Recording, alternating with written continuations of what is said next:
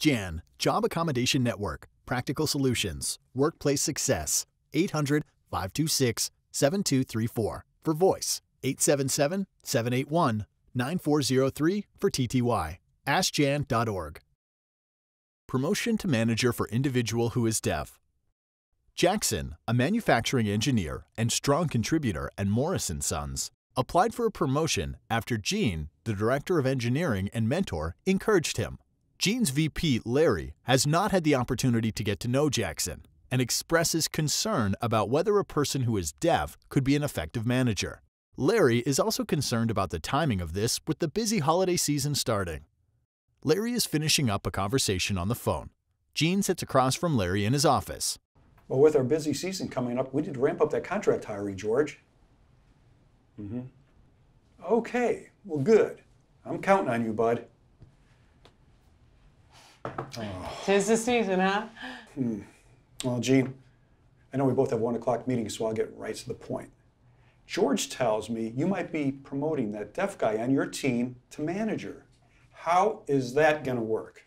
Well, his name is Jackson, and he's smart as a whip and a great leader. He's one of my best and most independent problem solvers, and he's great at mentoring and motivating people. Well, how the heck is he gonna hold team meetings or deliver performance reviews or solve complex issues that require communicating? I mean, he's deaf. Larry, the only thing that Jackson can't do well is hear, and that's never got in the way of his success here. There's lots of different tools and resources he uses to effectively communicate.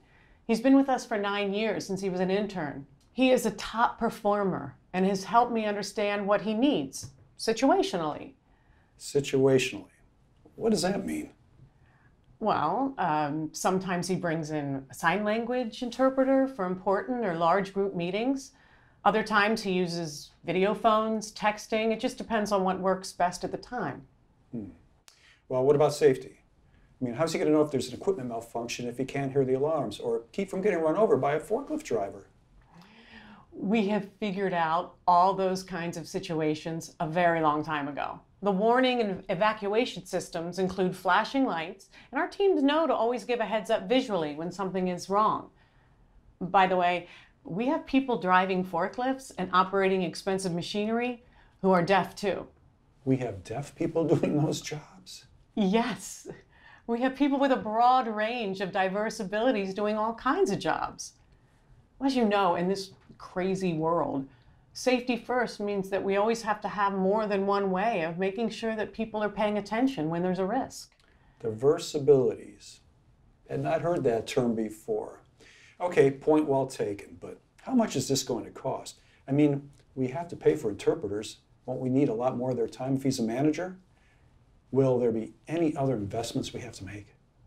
I expect there'll be some additional costs, but honestly, Larry, I don't see how this is any different than other productivity tools that we purchase, like the new barcode scanners Yosef and his team needed to accelerate inventory turns. Well, I suppose so. Okay, you and I both know how hard it is to find engineers who are great people managers and also have mastered their trade. Jackson's a total package. He already has the assistive communications devices that he needs. Well, Gene, you're a great judge of talent. You know I've always said that. If you want to give this a shot, go ahead. But keep me posted as to how it goes. You got it, boss. Jackson arrives, exits his car, and enters the building. Gene and Jackson walk into the lobby together. They find a quiet corner and sit down.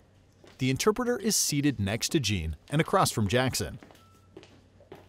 Gene hands Jackson a piece of paper that he reads to himself. Wow, I got the job. This is great news. I can't wait to tell Alan. I know you're going to do a terrific job in this role, Jackson. I hope Ellen will be as thrilled. Gene signs, thrilled. You know, managers, they work a lot longer hours than you've been used to, especially during the holiday season. Yes, I've been thinking about that and all the ways that we can ramp up for the big push. Ellen, she really supports my career, as I do hers. And we are both excited about this opportunity. We live in a strong community of young families. We help each other out with childcare, carpools, and volunteering at the school. That is great. You and Ellen are so lucky. When my kids were young, it was a real struggle to try to juggle it all. Ah, yes. I will probably need to reduce my time a little the next few weeks. Ellen doing more of the carpool duty, and I may even reduce some of my time working coaching Little League, but I think we got this. Jackson, I feel like I need to be honest with you. Larry was initially a little concerned about how this would work with your team. I reassured him, but I want to make sure that we think this through.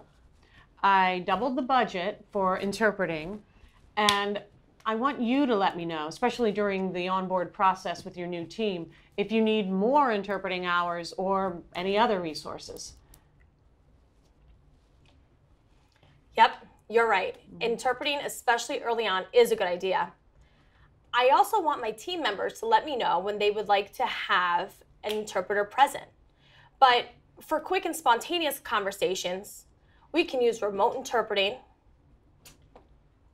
captioning, texting, and... Larry and Jean are in a hallway glancing towards a large conference room across the hall where Jackson is leading a meeting with his team. A sign language interpreter is near Jackson. There is food on the table and everyone is clearly enjoying the recognition and camaraderie. Well, go ahead and say it, Jean. You were right. Jackson's doing a great job as a manager, and I should have trusted you and Jackson from the get-go. Thank you, Larry. You are a little bit of a worrywart, but I appreciate you backing me up. Jackson has a lot of potential, and now he has the opportunity to show some of his broader talents, not just as a capable engineer, but also as a leader. Jean signs leader, interior conference room. Jenna, thank you for your quick thinking and your hard work. You've really brought those numbers up. So I decided that you should treat yourself and get yourself a manicure. Jenna signs thank you, boss. You're welcome. Raul, I want to say thank you for your quick thinking too. When you saw the machine's belt break, you really came up with a plan to fix it. So I was impressed with that. Thank you, thank you. I know you love golfing. And I want to send you to your favorite sports store, and you can get yourself a new putter. Awesome. Raul makes golf swing. It looks like... Wait. They're all signing? It's not that hard to learn a few signs, Larry. Jackson's good at teaching that too. Well, next thing you know, Jackson will be vying for your job. Yeah, he probably will do just that. So I suggest that you start sponsoring and mentoring him now. It's not that hard to learn a few signs. All right, what's the sign for, can I take you to lunch?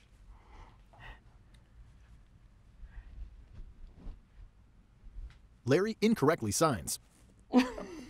All right, okay, I will definitely need an interpreter. You are very expressive, Larry. And Jackson's helped me to understand that a lot of how we naturally communicate is nonverbal. So when you bump into Jackson, don't hesitate to talk without the interpreter. I promise, you will get the hang of it. And look, Jackson is a patient and creative teacher. One of these days, Jackson will be running this place, and we'll all be signing as a second language. In producing these videos, we were committed to recruiting talent that appropriately reflects the diversity of the U.S. Thus, both actors with and without disabilities were featured in these videos. Special thanks to Deb Daggett, Diversity.com, NoBarriersMedia.com, Joseph Santini, Kylie Baker, Robert Siebert, Ryan Hutchison, CSD.org, and John Macco, ntid.rit.edu for their valuable contributions to the production of this video. This video was developed and produced by the Job Accommodation Network, JAN. JAN is funded by a contract with the Office of Disability Employment Policy, U.S. Department of Labor, contract number 160-5DC-17C0038. This video does not necessarily reflect the views or policies of the Office of Disability Employment Policy, nor does mention of trade names, commercial products, or organizations imply endorsement by the U.S. Department of Labor.